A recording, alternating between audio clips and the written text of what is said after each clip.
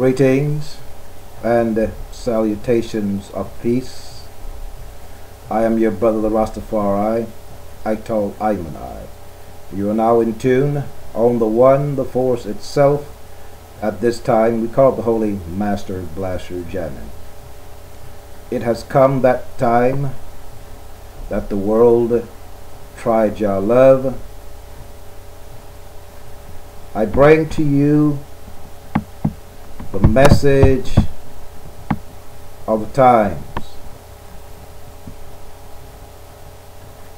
In those years of innocence, and as much as I can recall of myself, in retrospect, like little children playing under enchanted boughs, I heard the message in the music, and I believed.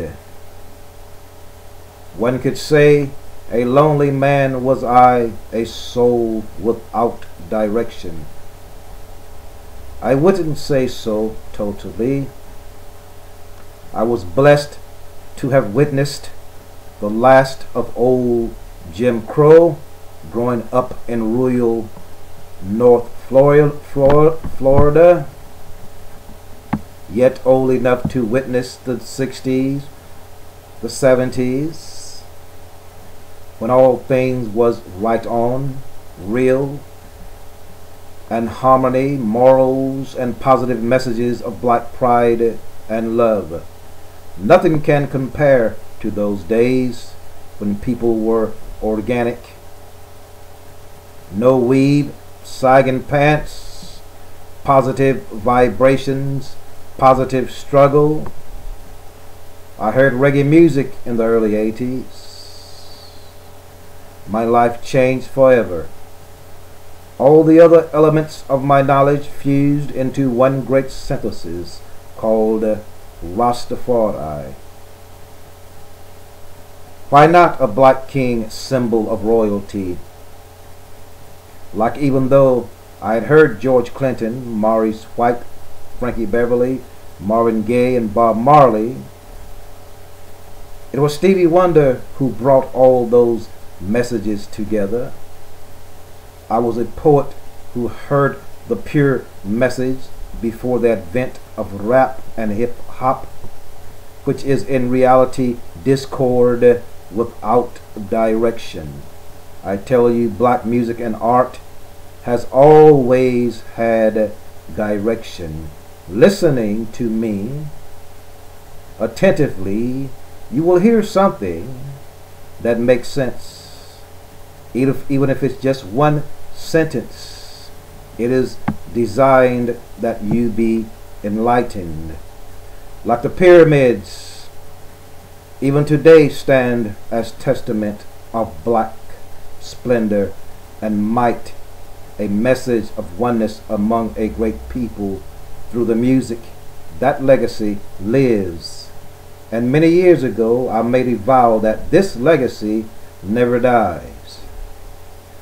Even before the World Wide Web, I was a member of the vast band who sang redemption songs. When the Move family was bombed in 1985, I went to them with the intent to live and help with the struggle. The message of the Master Blaster jamming was with me then. In the year 1981, when Stevie Wonder rallied in D.C. to make the Martin Luther King birthday a national holiday, I took to the rally the message of the Master Blaster jamming then. What is this message? It is an invisible yet audible consensus of the major black musicians and poets. Now, when I say major, what is meant? First, I will call their names to help you understand. Foremost is Stevie Wonder, respectively Bob Marley, Marvin Gaye, Maurice White of Earth, Wind and Fire fame, George Clinton, Parliament Funkadelic, Frankie Beverly of Maze. These are the major poets and prophets. Why are they considered prophets? It is because there is an invisible thread of inspiration which binds them all through their music and song. We must understand the science of inspiration, then you would know why they are called prophets. And hidden within this Kabbalistic message is the redemption of the black man in the wilderness of North America. This message is directly from the Sirius star system. In 1969, the year of Woodstock, I was 12 years of age. So I was influenced by the wave of the first musical explosion, which was the harbinger of that which would come, called Master Blaster Jamming. It was an example of what could be done when the time was correct. This is in essence what is known as activating the Ark of the Covenant. It is the Ark of the Covenant. Reggae music is a chariot, a carrier of the Ark, i.e. the message of the gods represented by King Selassie here upon orb ship Earth. It is the agreement, i.e. the covenant the gods made with us of the future, that when the world became like the old stories of Sodom and Gomorrah, if we would cry out in unity in music and song as designed, they would remember the covenant and appear to redeem us from the calamities of the time. Blessed is the youngest spiritual movement upon the orb ship Earth, the Rastafari movement. I am your brother, Ital Iman I. This is no rhetoric. This is the science of the gods in our time. I'm a spiritual traveler. I come to let you know that music is the key to life. And you are now in tune on the one, the force itself. We call it the Holy Master Blaster Jamming. So, what is the problem in a world where it's okay for men to marry men? Notice, people said 12/21, 2012, Ital, the poles are not going to shift. You're going to still be here. Yes, we're still here. But the world as we know it, as we knew it, is not here. We have gone beyond. The 6 has gone beyond the 9. It's way worse than it was in the time of Sodom and Gomorrah. So the God said, fools, oh fools, when it become as it was in the days of old, all you have to do is get together, promote a concert. I mean, you can do We Are the World and some fake shit, but you can't come together and say, okay, we're sick and tired of what's happening. Everybody's complaining, the Illuminati this, the Illuminati that, and rah rah rah and ray ray ray, and who's wearing this and who's wearing that, and who's going down the red carpet with the ass out and all that. But you can't come together. You're afraid to come together. Everybody's wearing dresses. All the major players of the game are wearing dresses, and everybody's afraid to say certain things. And as Marcus Garvey say, where are our men of great affairs? There are a lot of concert promoters out there. Then we're going to hear the same old rhetoric. Well, everybody is illiterate to the fact that we must do something. The thing about it, most people have lost their souls. Everybody has their own agenda. If you weren't called, if you wasn't chosen to hell with him, I'm not going to help him to go to heaven. I'm going to hell in a hen basket. Why should I help him go to heaven? But as the Lord Jesus said, lift me up and you will be lifted up also. So yes, we have come to a crazy situation where there's nothing, no thing known anymore as black pride, black power, All our great ancestors appear to have died in vain through the Middle Passage, the Sojourner Truth, and Nat Turner, and all the great black people, Marcus Garvey, Elijah Muhammad, Malcolm X, and this man and that man have all, Bob Marley, have all died in vain. You know, we would rather talk about Nicki Minaj just took off her wig and, oh, child, she looks good and all that kind of thing. We go, oh, it was a cold winter. Everybody know it was a cold winter. It was cold as hell in the wintertime.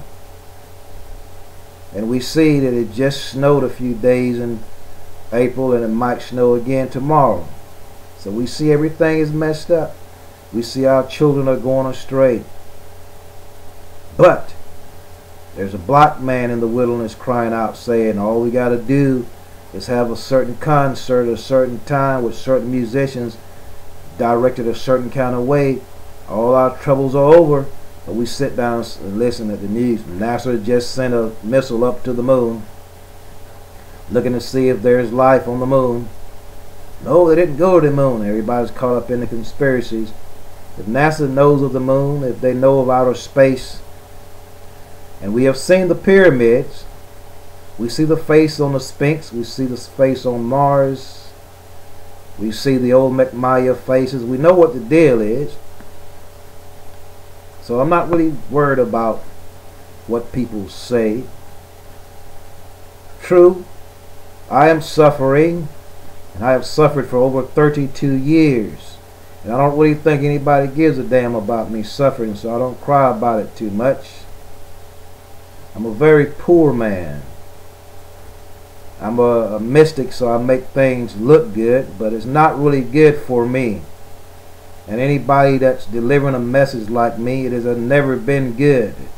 It's just our wisdom and our knowledge and our understanding keeps us alive. But I'm telling you people, you're in a bad way.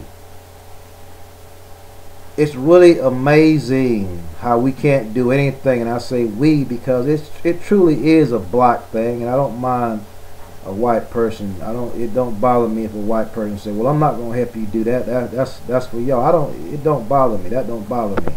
I'm just being real to myself. The original message of reggae was black. White people joined in, they sang, they skanked, but it was black. Everybody know that. That can't be refuted. I don't care what you say. It's worse than it used to be. A lot of people have learned our music. They play it better than we do. That's good. That's our job to teach people. But it's our job also to take them higher. And I want you to know, everybody that's out there sitting down waiting on me to fall. I didn't mean to go into this today, but I've been quiet for a long time on this issue. But everybody's sitting out there waiting on me to fall. I want you to know, if you would check the books, it has always been that God and one man has always been the majority. He sent Moses to Pharaoh. It was just Moses, and he wanted his brother to go with him, but it was just Moses. Think about it. It has always been God, the gods, i.e., with correction. And one man has always been the majority. A lot of you sitting home in your nice homes, in your mansions, with your nice job. I don't have a job.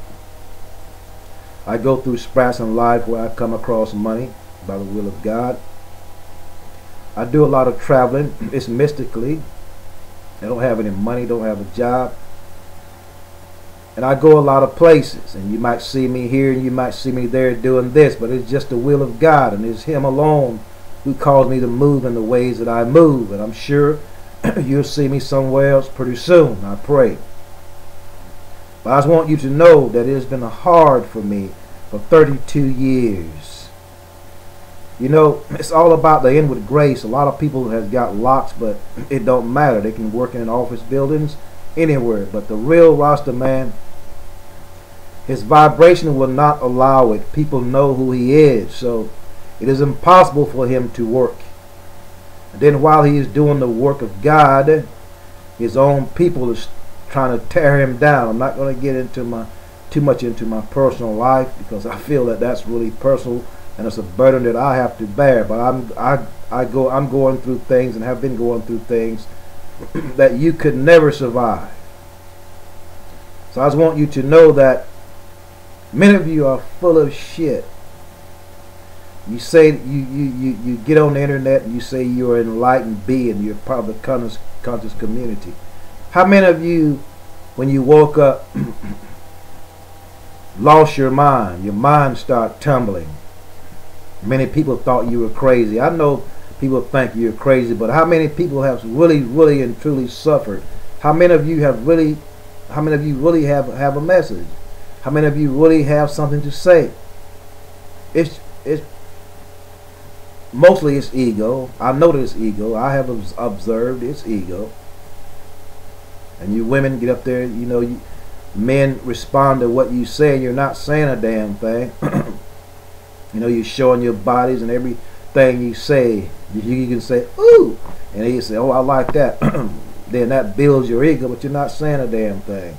And you brothers, how many of you are saying, all we have to do is have a concert? Who is not afraid to promote the biggest and grandest concert ever with a message? The message is